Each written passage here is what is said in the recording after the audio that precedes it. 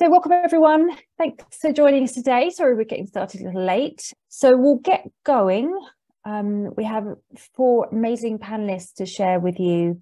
Today we're going to be talking about baselining and how they've been estimating ecosystem services and identifying their sites. So I'm joined by, I think initially we're going to have, I'm going to try and do this in order, joined by Chelsie Fuge of Bristol Avon Catchment Market. Then Chris Perkins is going to be sharing from the Carbon Bank.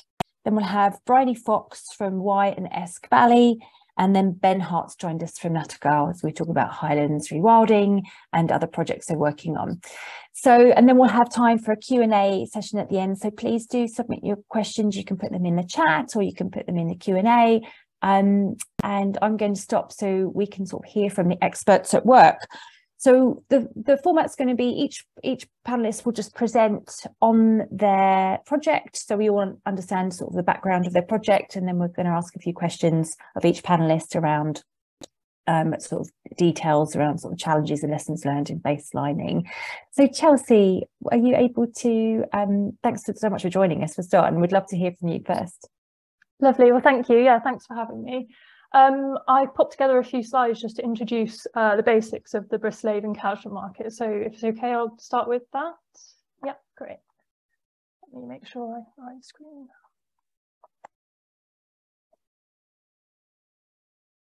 Okay. Can I check that you can all see that and it's presented in a normal fashion on your screens? Yep, we can see the slide and then a next slide. Yeah, that's a strange one, isn't it?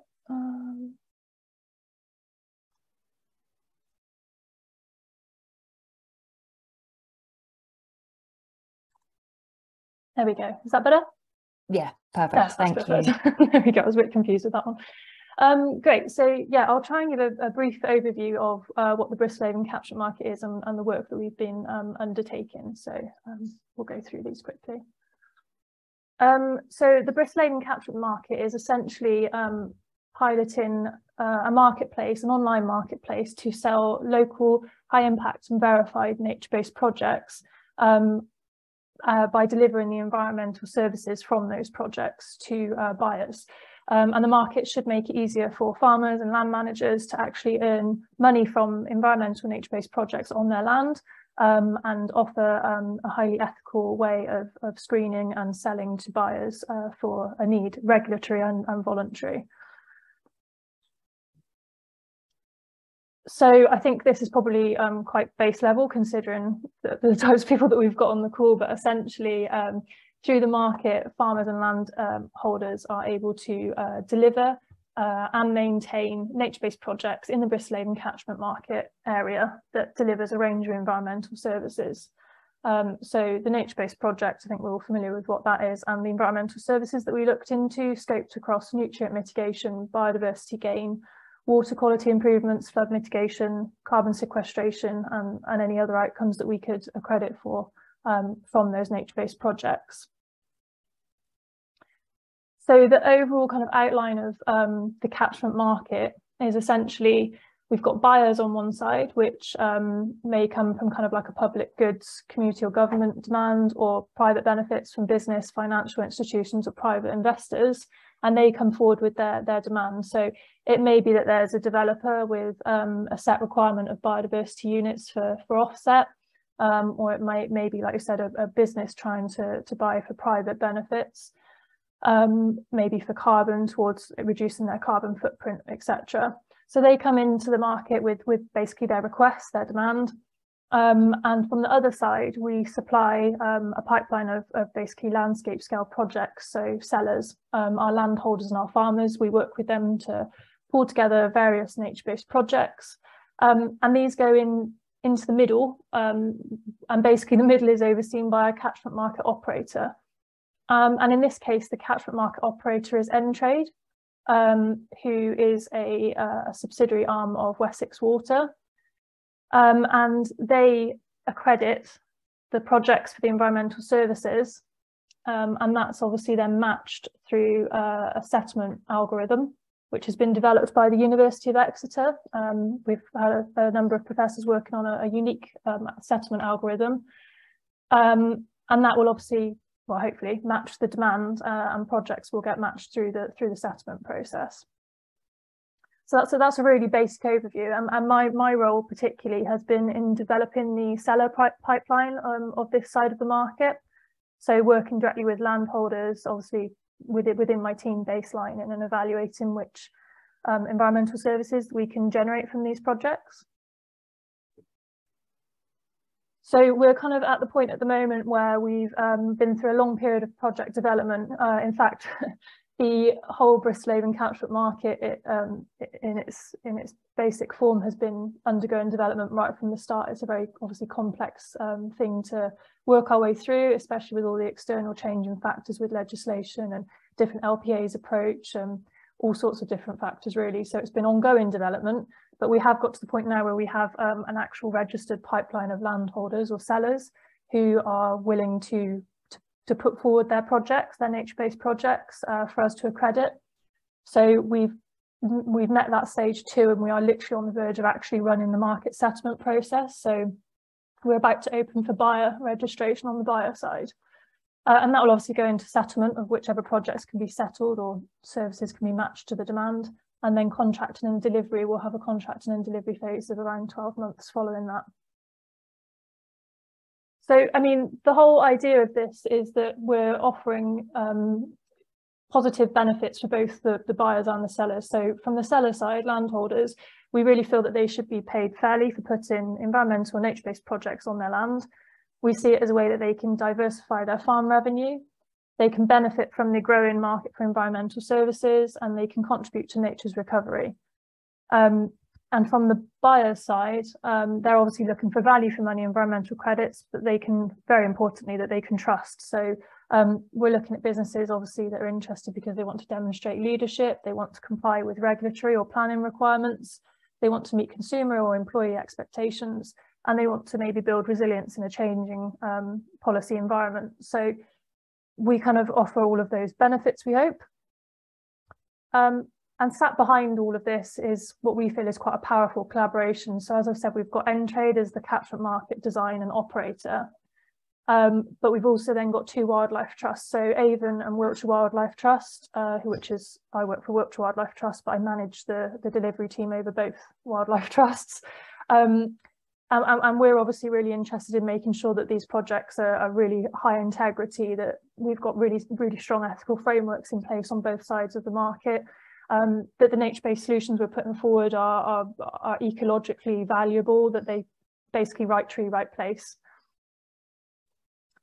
And all of this has been backed initially by the Green Recovery Challenge Fund and the National Lottery Heritage Fund. So throughout the whole process, we've been really fortunate to be able to work extremely closely with DEFRA and Natural England particularly, so helping us with our accreditation documents before the net gain mandate is actually in place this November. So we've managed to design a set of documents which they've approved for this market round. And our overall objectives are basically to deliver on-ground habitat creation, restoration and improvement projects in line with local nature recovery strategies where they exist.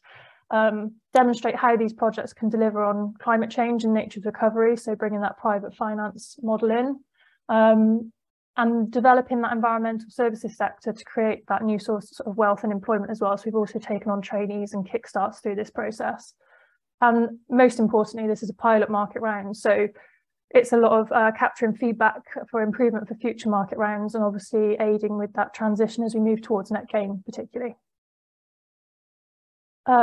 Very briefly, those are a suite of our project types that we looked at in this first market round, all of them on a 30-year term to meet the minimum requirement for biodiversity gain. And just as a brief recap, being mindful of time because I do love to chat, is just that, yeah, we're very much at the stage now where we are right on the cusp of preparing for market round 1. The landholder engagement side of things is complete, and we've got project development complete, and sellers have now registered those projects. They're basically accredited. Buyer registration is the kind of final stage. before we then head into the pre-market review, where we'll publish information publicly on what the demand on both sides of the market looks like. And then the market round is due to run in March. So it's all a very exciting time on the project and a lot of work coming to fruition now. And there's just our webpage and our contact email if you do want to get in touch with some more information. But I think I'll end there. But thank you. Thank you, Chelsie. So yeah, I just want to remind us that we've got 4 panelists and we've got to whip through these questions on baselining. So Chelsie, I've got like 1 minute to ask you 3 questions on baselining, but hopefully we'll have time at the end to come back. So yes. I know we've only got 10 minutes with each presenter. So I wanted to talk to you about identifying the sites and then the metrics that you used and some of the challenges. So I don't know if you can just give us a flavour of that, and then hopefully we'll have a bit more time at the end to come back and ask you specific questions on baselining. Yeah, so we stuck to accreditable metrics that are widely accepted at the moment. So biodiversity metric, DEFRA's biodiversity metric 3.1 is what we've primarily used. We've also looked into Woodland Carbon Code and Nutrient Accreditation Standard that's been approved by through Wessex Water's development work. But we had lots of complications with stacking and also our timelines within a market. So we have primarily ended up focusing on biodiversity gain for this market round, although our intention and for private finance to truly work for ecological recovery, etc., we need that stacking. So that's our aim for future market rounds. And we did have challenges with using the biodiversity metric as well. So I think there's some definite key points there to flag in terms of what we want to see as ecologically valuable habitat creation, and also what the limitations and constraints that are put in currently by the metric. So, and I'm sure that comes with lots of other accreditation methods at the moment as well. So we have seen a very specific set of projects that have been able to come forward, whereas actually the scope from landholders and what they were willing to put forward was much wider in context. So I think we've got a lot of development there to move forward with to make sure that we can actually facilitate and accredit those types of projects where ecologically we feel they're valuable. Brilliant, thank you. And just as we think, because I know we talked about it, was the talked about it before, was the sort of ecological expertise that you needed? Would you be able to share about that? Yeah. So we have been a very small team of primarily ecologists that have obviously had to kind of cover a large area of the Bristol Avon catchment, so spanning over multiple LPAs. So we've had to be quite skilled and quite efficient, and we have found a couple of things as we've gone along actually that are really useful to kind of know now. So I mean, the key things are being competent in using UK HABs, using some sort of kind of mapping software like ArcGIS Pro or something similar. But also it's kind of key that you have that really good knowledge of irreplaceable habitats, of nature connectivity, if there's any LNRS maps available and things like that. UK wildlife and key legislation is really, really critical. The biodiversity net gain good practice principles is key if you're working with the DEFRA metrics, so you actually understand what you're input into the tool and how you evaluate that. But on top of that, we also, one thing that we found when we were assessing sites, if you're assessing land within the riparian zone of rivers, etc., that need for morph survey, so a modular river physical survey, and that's a very specific and expensive training tool that we found that was needed pretty quickly on. So basically, yeah, don't underestimate. Don't forget those kind of extra parts when you're working across landscapes and actually you suddenly have kind of a water habitat put into your terrestrial habitat as well. But yeah, that was our kind of key findings. Ecology background was very much needed. That's wonderful. Thank you so much, Chelsie. It's great. So I'm going to invite people. The chat function does work, and please use the Q&A in case you've got questions for Chelsie. It might be good to just post them up there, and then Chelsie can see them and maybe type in the answers as well if you wanted to do that. And thank you for joining us today.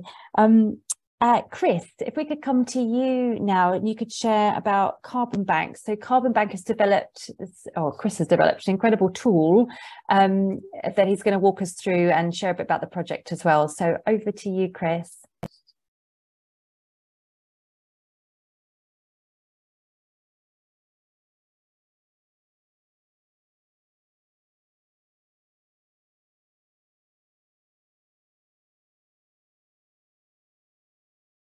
Unmute.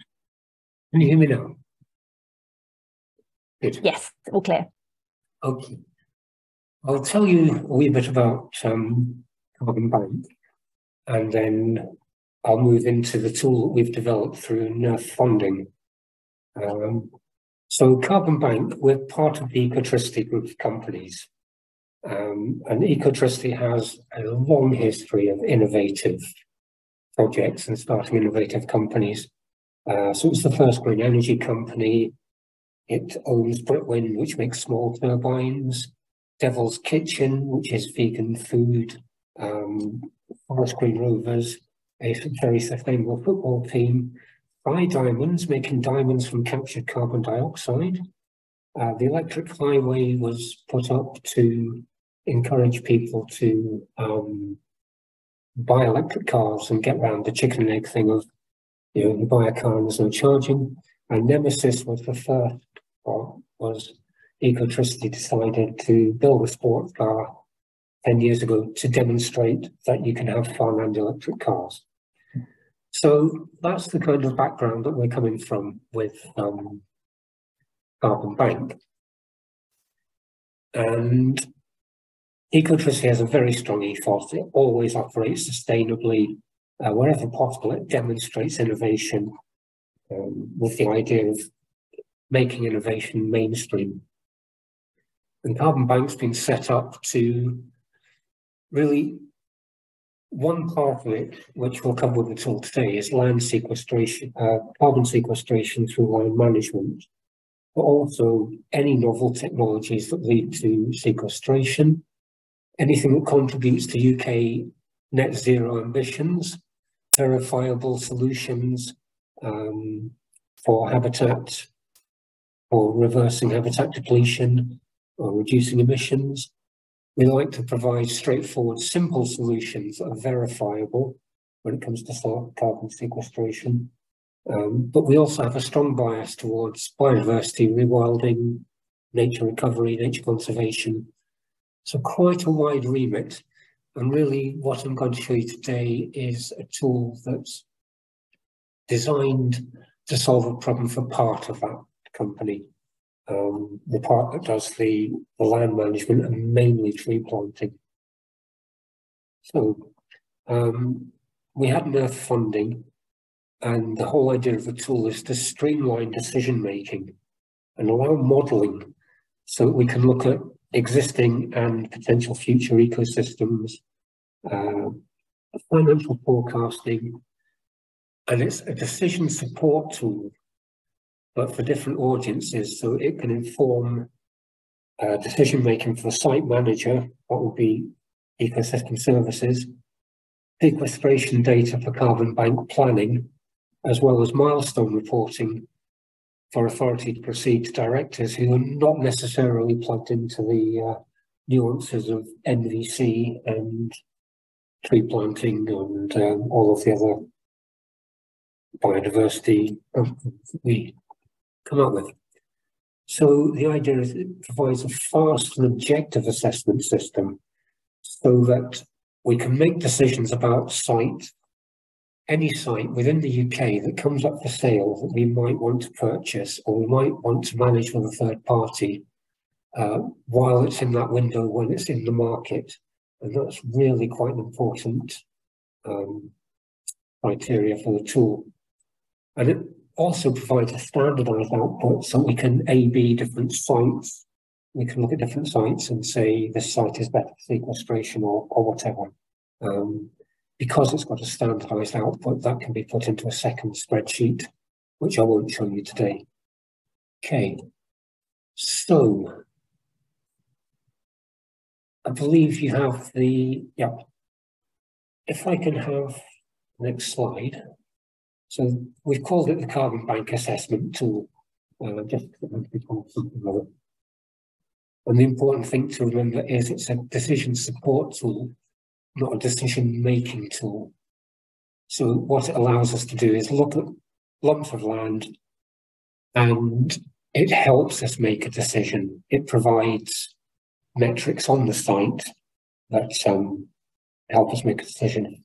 Next, please. And as I've said earlier, it provides different levels of information for different levels of decision makers. And it's really important that you can do that so that you don't have to, a director doesn't have to wade through a 14-page report on the site. Okay, go to the next slide, please. So the process we use is we'll identify a site either through the internet or land managers or land agents or through our network or whatever, run it through the tool based entirely on the Forestry Commission ESC tool, which I'm not sure if you'll be familiar with, Ecological Site Classification Tool. And what that does, we'll go through this in a minute, is identify suitable trees for that site. Let's just move to that. And then on phase 2, we can go back and we can look at the site on the ground if we decide it's worth looking at and put in real life data rather than generic data from ESC. Have next slide, please. And as I said earlier, standardization allows us to look at one site and another site and compare one with the other. And the tool's designed to allow that to happen. Please. And the problem it's solving is this.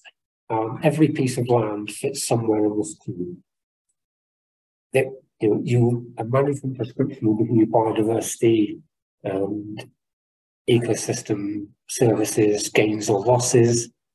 When it comes to sequestration, the land class will, and underlying geology and everything else, will give you some idea of how much carbon can be sequestered.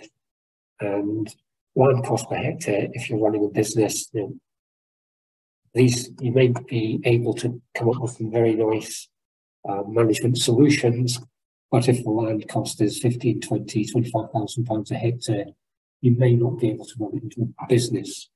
So that is the sort of Rubik's Cube that the tool is designed to help solve. If we could go on, please. I'm not going to go through these, but this is the process you have to go through, and we'll step through Woodland Carbon Code and the ESC tool in a minute. You have to go through all that, lots of sheets of paper, lots of analysis. And what this does is it synthesizes it, draws all of the information together. So you put information in, it produces a report at the bottom. We'll go on.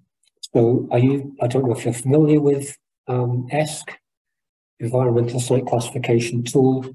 But basically, you drop a pin on your site, you decide which species that you want to look at. And here, what the tool does is it looks at what the ESC tool does, looks at 3 different scenarios in, I think I'm right here, now 2050 and 2080. And the tool looks at those because some trees you might plant now will not be suitable in 2080. So the tool filters all of those. Go on. And the output, it just gives you a list of suitable trees and suitability down here. If we could go on.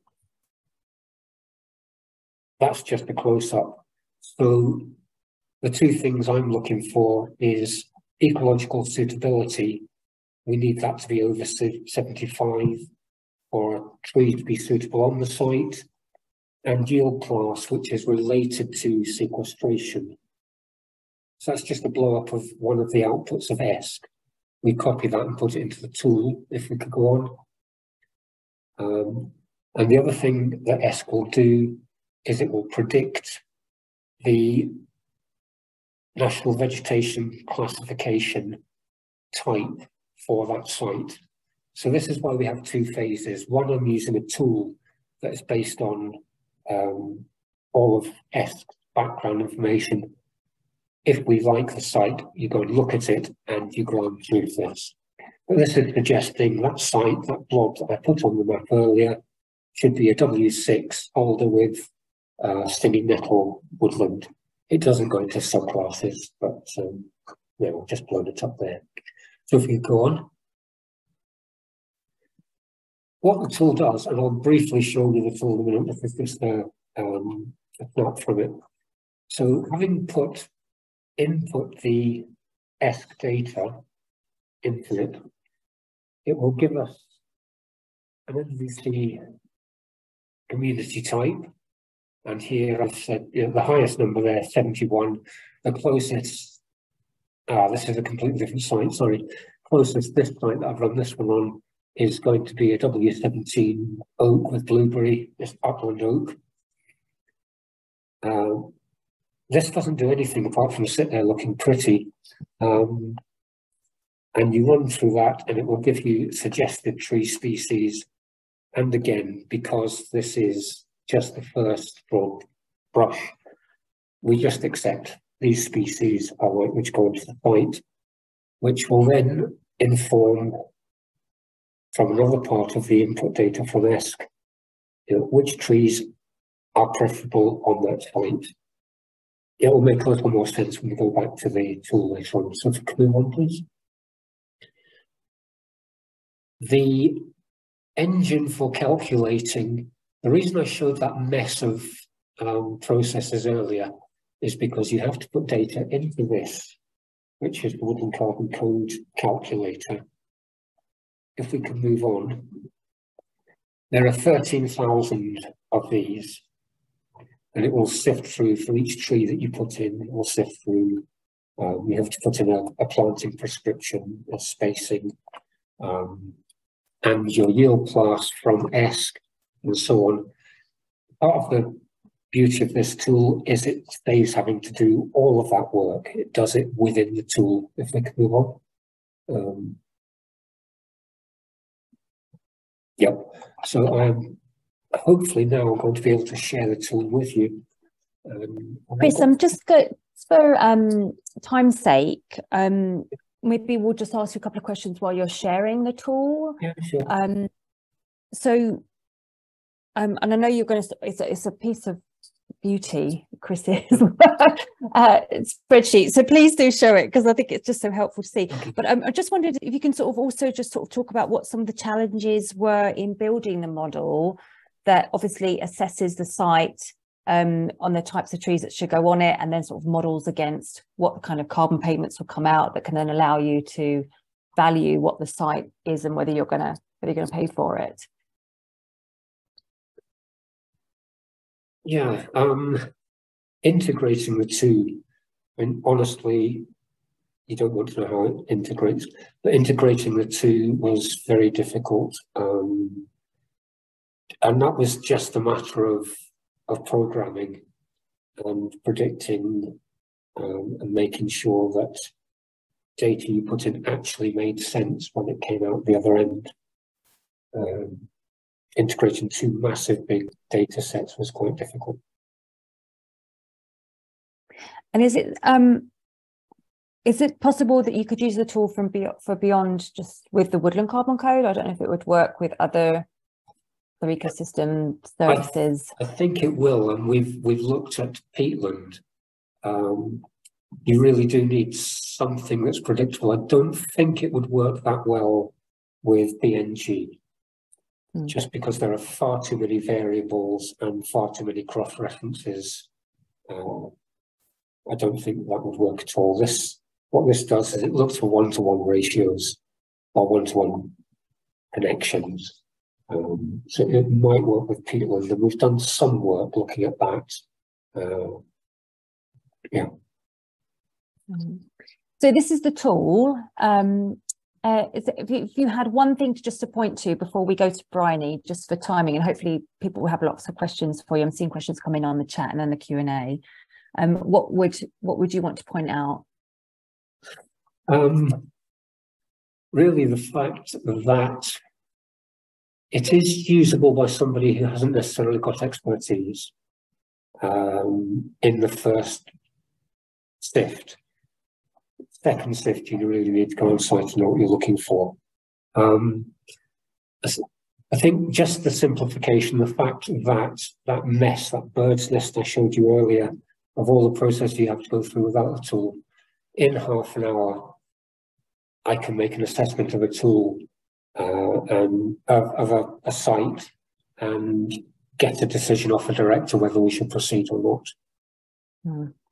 That's amazing. So thank you. I'm sorry we don't have more time to go through the tool, but I'm sure there'll be lots of questions for you, and we'll probably be asked to give a longer session to walk through it at some point. And thanks, Chris. So Briony, would love to hear from you, sort of very briefly outlining the project, and then I know we've got some questions around the importance of ground truthing in your specific project.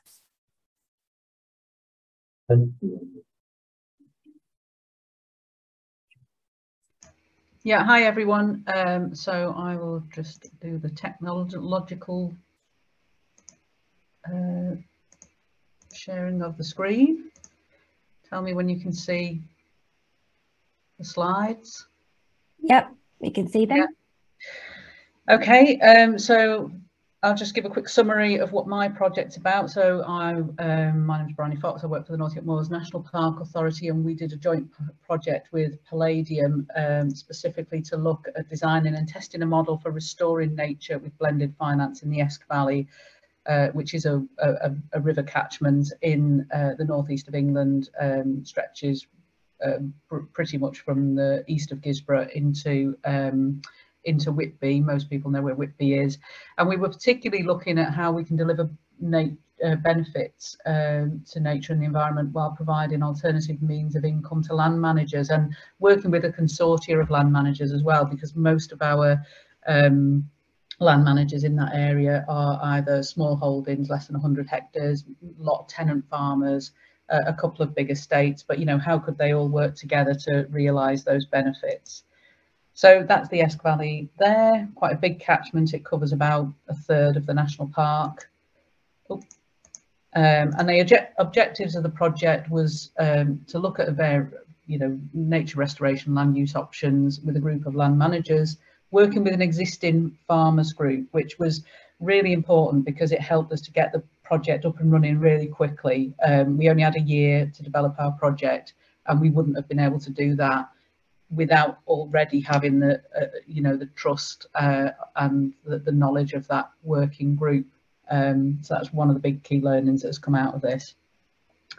Also identifying a range of ecosystem services, so what could be stacked, what would work in that particular suite of habitats, what ecosystem services could we deliver there.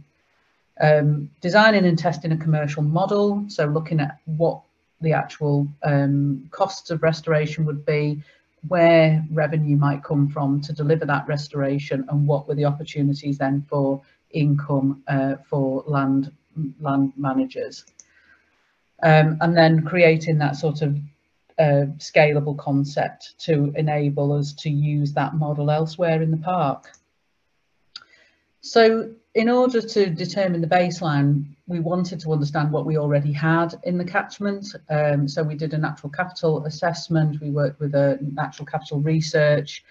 We did a baseline report for each estate, which looked at natural capital stocks and ecosystem services reports and ecosystem service flows. And that was really important because we wanted to understand, first of all, what theoretically was available in the catchment, but then also ground truth in that with other data from, particularly from landowners and land managers themselves. And we used publicly available data to create that baseline report, but that was just a starting point. That wasn't particularly what we then based all of our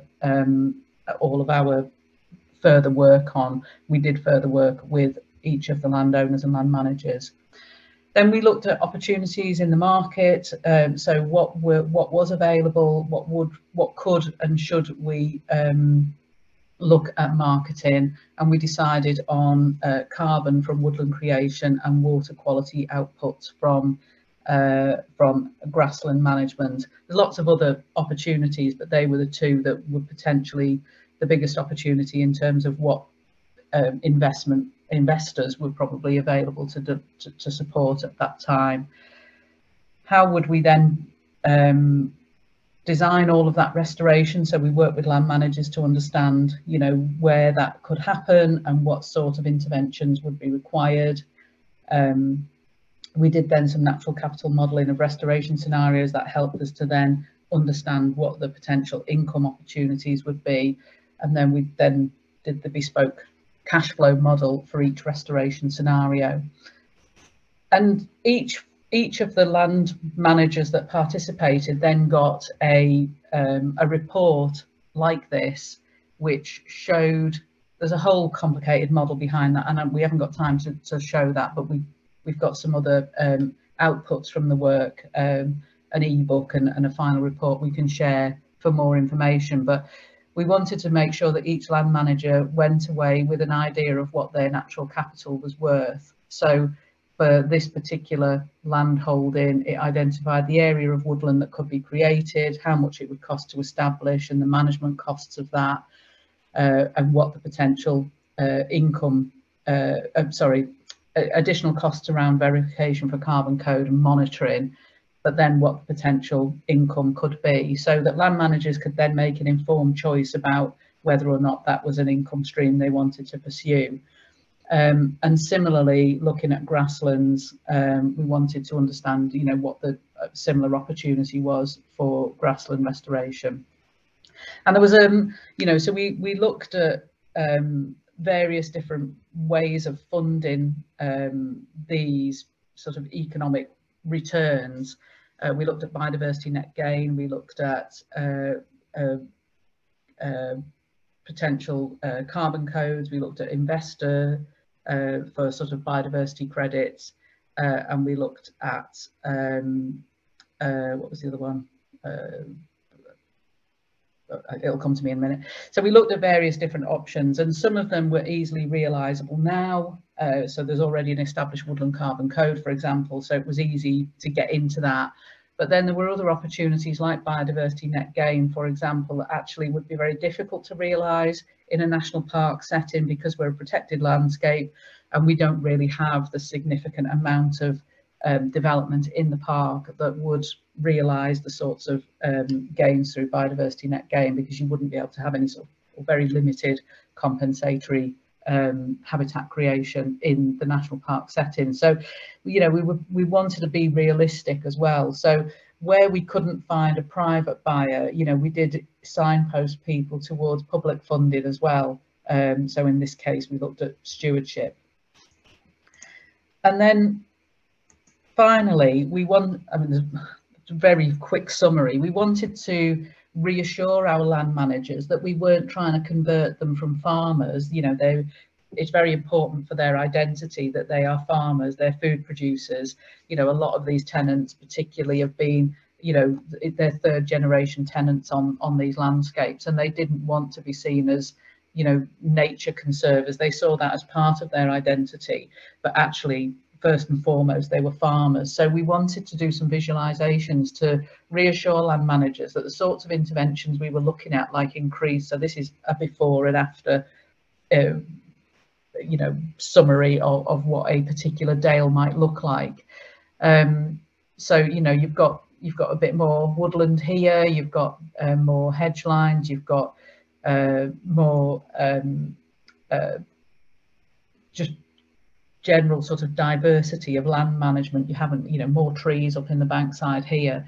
So with actually relatively small amounts of intervention that would realise financial opportunity from investment or public funding, you could still have a productive working landscape, and that was really important for our land managers and landowners to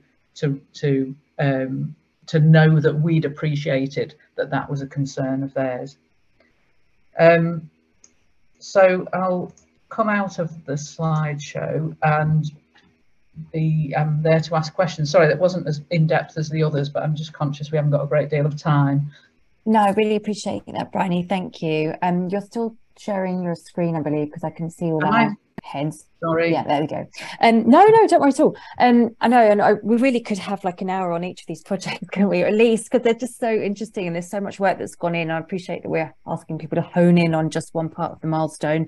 So just really briefly before we come to Ben, I know that you and I had talked about the importance of, while you had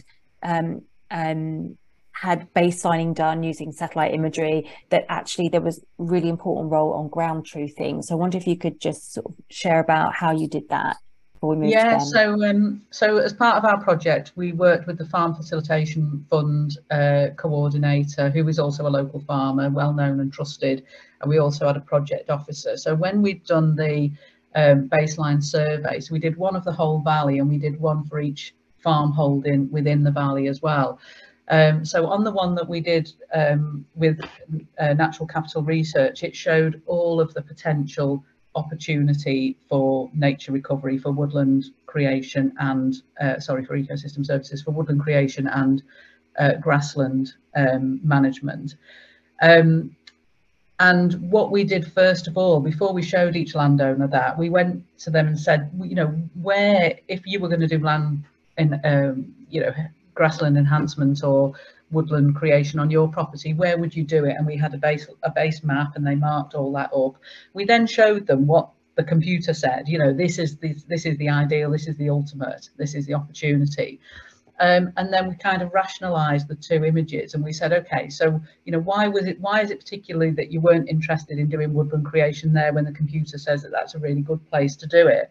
And, you know, from sort of cultural and historical and sentimental reasons, you know, they said, well, we don't want to plant trees there because that's a really important, you know, migratory bird place, or, you know, every summer we have a big family picnic in that meadow, and you know, we wouldn't want to lose that because that's something that's important to our heritage and our family. So, you know, taking on board those really sort of special places for those individuals was really important, and we were then able to then come up with a scenario for woodland creation and grassland management enhancement that took into account all those areas that, you know, were probably less than ideal from the land manager's perspective, and that still gave a really good opportunity for woodland creation. And I think the other and grassland management, and the other good thing that came out of that was you could, you know, each land manager could start to see then how it connected in with their neighbour,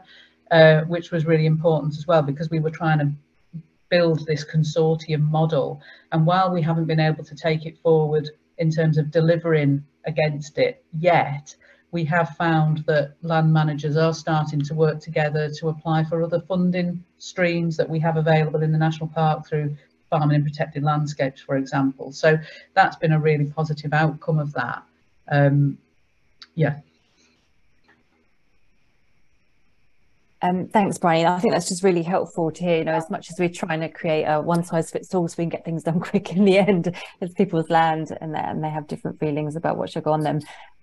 So I know there's a question just gone up for you, Briony, in the Q&A, if you don't mind coming to that as we move to Ben. And then Chris, just to flag, there's a question from Annie Gordon in the chat for you about the tool and whether it factors in the additionality tests for Woodland Carbon Code. I don't know if you're able to just type into the chat and answer Annie's question, and thanks Briony for answering Kate's question. So Ben, coming to you now, I know you do some weird and wonderful things of base opening and slightly unusual, away from the standard, you know, Woodland Carbon Code and the use of the sort of regular tools on some of the land that you're working on the project. So really looking forward to sort of hearing brief overview of the project, and we can get into some of those sort of baselining tools you've been using. Great, thank you. Can I check you can hear and see my slides if I do that? Yes, we can. They're not in slideshow mode, but that's fine. But just we can see them. How about now? There you go. Yeah, they are now. Perfect. Okay, so yeah, I'll try and keep this punchy because it's always nice to get to the questions.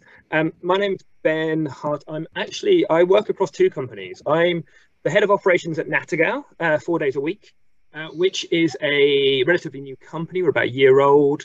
And we've been set up by the founders of NEP Wildland, which many of you will be aware of, as a nature restoration at scale company. So Nattergal actually has two natural capital assets, essentially develop buy land, ecologically degraded land, and then develop them as natural capital projects or nature recovery projects. And our first site was Boothby Farm, which is in Lincolnshire, just near Grantham. We've recently actually just bought a second site called High Fen, which is in Norfolk, which is just on the edge of the Fen, which is really exciting. I also do a day a week at Highlands Rewilding, which is another sister company to Nattergal. So I say we're a trio of sister companies joined at the board. After the founder of Highlands Rewilding, Jeremy Leggett, is also on the board of Nattergal. And Highlands Rewilding has two sites in Scotland. So we have the original Bunloit estate, which is literally on the shores of Loch Ness here, which is very exciting. And then we have Briony, which is used to be a sheep farm. It's been a sheep farm for about 40 years. About 80% of the land is grazed sheep fields. So what we've got across these two entities and 4 estates is a whole selection of different habitat types, which is really exciting. So we've been going slightly different from others in that we have been obviously sort of putting our money where our mouth is, as well, or our investors' money, and actually buying land and looking at different habitats. So if you have arable reversion projects at Boothby, the High Fen is a kind of opportunity for a really exciting wetland, lowland, peatland restoration project. Bunloit itself has multiple different, it's got ancient woodlands down here, it's got conifer plantations which have been taken out, and at the top of the hill you can't see it, but there's a whole piece of peatland that we're doing peatland restoration work, which is really exciting. And then Briony is kind of pasture, really overgrazed for many years. I'd also be remiss if I didn't mention that Highlands Rewilding is currently undertaking what we think is the world's first retail crowd fund for a commercial rewilding entity. It's currently got almost 500 investors investing everything from 50 quid up to £100,000, and we recently hit about 750k, which is really exciting. So if you're interested in getting involved and finding out what it's like being an investor in one of these projects, please do look at that. Just a quick example, I'm just going to go through, I'm going to rattle through these, but essentially at all the sites, we've taken a slightly different tack in that we've sort of engaged with all of the high tech and all of the kind of market, and we've tried our best to map out our baselines using the best available data, not necessarily needing to or wanting to focus on any particular natural capital income stream, because we know they're all in flux. We are talking to all of them, we're working with many of them, but as an example with Boothby here, I won't go through all these in detail, but essentially Boothby is it's a farm, and we've spent the first year mapping out the kind of metrics that we would need for looking at biodiversity and carbon credits. We're also actually Boothby is one of the 22 landscape recovery pilots as part of the new ELMS programme, which is very exciting. The first year is all baseline activities, and then that's led into opportunities for intervention. So for example, at Boothby, we're going to be looking at river restoration. This week we've started putting in some new ponds, and there's lots of work around water actually, which is really cool. So just as a quick couple of slides, a carbon baseline actually is becoming relatively simple, as you might expect, compared to biodiversity. But we very much focused on the carbon in soil carbon, and here you can see some trucks with some cores on the back of them, and they were going over the farms, going down to a metre length in terms of soil carbon. And then we've been working with the various companies looking at how we can use drone data, LiDAR data, and on the ground truthing to map out kind of woody vegetation. And here's an example of a piece of land at Boothby that's been digitally created to model some of the woody biomass we've got on the site at the moment. Biodiversity baseline, we've actually focused, because biodiversity is the entire web of life and it's really complicated, we've actually focused on 7 specific metrics for Boothby, and we've kind of aligned it with the Plan Vivo Operation Wallacea credit methodology that's been developed, and we've been working closely with them.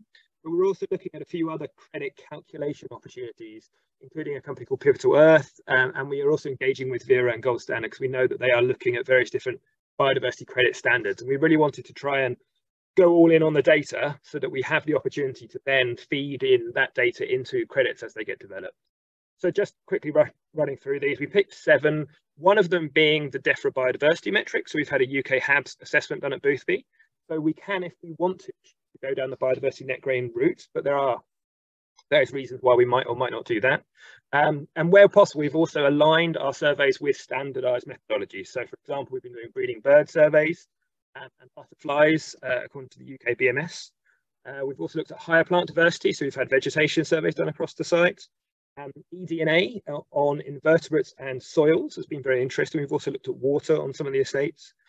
And as I mentioned, using LiDAR and drone surveys to look at woody vegetation.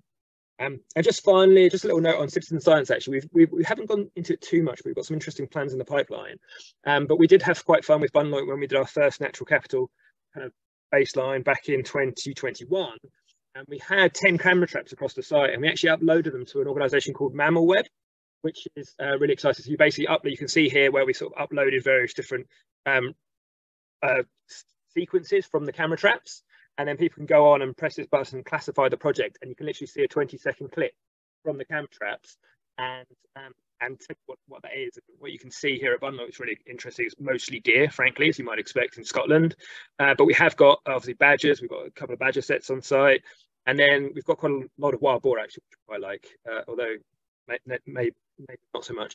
But I just as an example of citizen science, I always recommend just going to have a look at Mammal Web. It's actually quite relaxing to spend 10 minutes just classifying video. There we go. That's me. Brilliant. Thank you, Ben, for hurtling through all those metrics. No, I'm really, really, really grateful to you. I know you joined us sort of last minute because we were really keen to sort of show some of the more unusual, and by that I mean less common metrics that are being measured. I suppose just a quick question, and then we'll answer questions. I know Briony's answered a question in the Q&A, and Chelsea's been typing away on chat, answering questions. Thank you so much. How do some of those metrics that you're measuring for and baselines turn in to something that is sellable, I suppose, would be my question, because obviously we know more with like woodland carbon code, we're selling woodland carbon credits and biodiversity gain units, but what about some of those different ones? Yeah, so it's interesting. So just to be clear, we are also looking at the woodland carbon code and all the others, and we're engaging with, we know them quite well, and we've been engaging with the last couple of years. And as you might know, I'm sure you definitely know, Helen, rewilding as a natural regeneration process kind of falls through the gaps of a lot of things. So, for example, if you're going to optimise for carbon with the woodland carbon code, you would end up with a citrus plantations across the entire UK. You know, a little bit less than that is biodiversity, is broadleaves, and a little bit, and much lower than that is natural regeneration. Now, what we've actually, some of the work that we've identified and some of the scientists we've engaged with, for example, have as a researchers led by Kim Calder over in the University of Ghent, who recently announced research with LiDAR, and they said there's about 100% more biomass and carbon in the broadleaf forest woodland that they were looking at. And then the other one is got a bit blank there, but oh yeah, we've also doing some work at NEP, or there's a PhD student working there, which is looking at the rewilding scrub. And when you have a rewilding system where you have natural grazers in it, because they're grazing the trees, they don't grow big. But what we found is that they're actually putting a lot more carbon into, or what they found, a lot more carbon is actually going down to the roots. So the allometric equations in the woodland carbon code aren't as up to date as they could be, and we're hoping that that kind of work can feed into those projects. So whilst we're while our aim is to sort of go hardcore on the science, feed into these systems that hopefully when we come to do a 5-year review, those, you know, that will have sort of fed in advance. On the biodiversity credits, it's a bit tough, frankly, because with biodiversity, you've got the entire web of life, as I mentioned, and you've also got diversity and abundance. So we had some audio moss taken on one of the sites, so using audio recordings of bird songs, and that's a really nice, and birds are a really nice indicator of species, because then they reflect invertebrates, and invertebrates reflect the condition of your habitats. But how we can get some nice lists of bird species that the AI has spotted from the thing, but how do you know if that is one robin? Or if you see 5 robin calls, for example, is that 5 robins, or is that one robin that's been standing next to the microphone 5 times and likes to sing? So it's one of those things. We're honestly, at the moment, we're sort of working with a few organisations trying to work out how to convert those, something that we can essentially replicate, so it's scientifically valid and replicable. It's really fascinating. Yeah. It's that kind of, I've been learning a lot about biodiversity. It's not actually, I'm actually a carbon specialist, so. That's great. Thanks, Ben. Very envious of your job. Envious of everyone's jobs, actually. They sound All sound great. So I know we've barely got any time left. I'm happy. I think those who can stay a little bit longer, just like 3-4 minutes over. I know many of us have got meetings, myself included. Just so we can take a couple more questions. Kate's asking if we can share the slides. I don't know. We'll ask the participants if they're willing to do that, and if they are, we'll make sure you get them all afterwards. Chris, I just wanted to come to you because I just was interested if whether you had any, having looked at Ben's presentation about sort of biodiversity, and you're focusing on woodland carbon code. Have you been looking at biodiversity within the work you're doing at Carbon Bank? I know that you're looking at all different types of trees, for example, with the ESC model. I wonder if you could just answer that, and then also we'll come back to a question that Annie asked about whether your tool looked at additionality tests as well.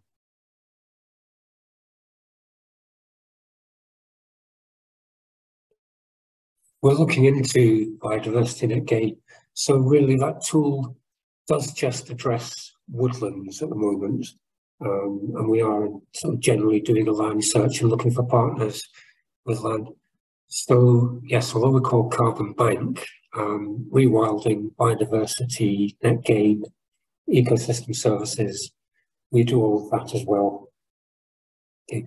And in terms of additionality, no, we don't address it at that first sweep. I'll run through a few other constraints that weren't mentioned. We don't address it at that first sweep, partly because the clock's running if it's on the market, and we want to get as fast as possible to the second phase. Thanks, Chris. That's great. And then I'm just going to come to you, Chelsie, and you, Briony, and then we'll wrap up. Chelsie, you've been answering lots of different questions on chat. I'm just wondering if you wanted to point out any and talk through any of them. Oh, I pressed. Yep. Yeah. So really, there was just a few questions around what issues did we find with stacking. So just takes us back to that point really around the fact that the whole aim and objective of setting up a market that we are is so that we can bring in, well, we can generate a number of environmental services from one project, and therefore that increases the financial incentive to our landholders to take part, to commit to a 30-year agreement, and to actually, give larger portions of their land potentially. But also from the buyer's perspective, if they're coming in for only one unit type, that price might be slightly more lower or achievable because the project itself has been paid by multiple different types of units or environmental services. So it's quite crucial to us. But yeah, we found issues with stacking between woodland carbon code and biodiversity gain is not possible. And aside from that, woodland carbon code currently doesn't not particularly fit very well with our market process timelines. So how we have to prep a project before market round and accredit it, it doesn't work very well with that validation and verification process that's inbuilt in the woodland carbon code. So I'm still testing that out for future market rounds. And the nutrient neutrality side of things, we've got a couple of accredited standards within Wessex, but again, we don't really have much in terms of metrics for standardised accreditation for those types of services. And at the same time, within our catchment area, the Bristol Avon, annoyingly, we don't have any regulatory demand. So currently we don't have buyer demand, whereas if you look somewhere like Poole, huge regulatory demand, hence why Entrade have another market set up there purely on nutrients. So change in environment, change in policy, change in legislation, we're just trying to adapt to it. And it will enable us eventually to kind of like broaden and redesign our project specs as well, because we want to be able to do more. We want to be able to, scrub got mentioned earlier, and it's one of those key habitats, those those successional zones between a woodland edge and a grassland, for example. And the frustration at the moment we have, is some of those habitats just aren't recognised well, particularly in the biodiversity metric, and they're key for us. And ecologically, where they're going, but that's screaming to be a successional scrub mosaic zone. And so we've tried to form our own project specifications for habitats that are valuable like that. But yeah, there's lots of stuff that we're in very early stages at the moment. We've been really fortunate to be able to pilot this at this really early stage, but yeah, those are some of the kind of key things that we've been finding doing our baselines and working with our landholders. And poor landholders, they've got such a willingness in their approach to come to us and go, I'm interested in any projects that you think can support wildlife, that maybe we can run alongside our agricultural practices. Here's our farm business model, you tell us what will work. And it's so quick to whittle it down through our desk-based studies and historic environment records and topography and soil geology and all of that stuff, and then get to the metric and find another kind of, so you end up, the filter effect's massive at the moment, and we need to kind of try and find ways of cutting through some of that red tape where it's ecologically valuable to do so. Yeah. Thank you. That's really, really helpful. I'm sure people are nodding away going, yeah, that's happening in our project too. Yep. It's good. It's great that there is this community of practice. In 1 minute, thank you so much, Chelsie. 1 minute, Briony, was there something you answered that you wanted just to flag up? We are recording this. We are capturing the learnings. It will be in the toolkit. Hopefully everyone's familiar with the toolkit, so there'll be more case studies coming through. But actually, did Briony have to jump? I don't know. No, there she is. Briony, anything you wanted to close us out with?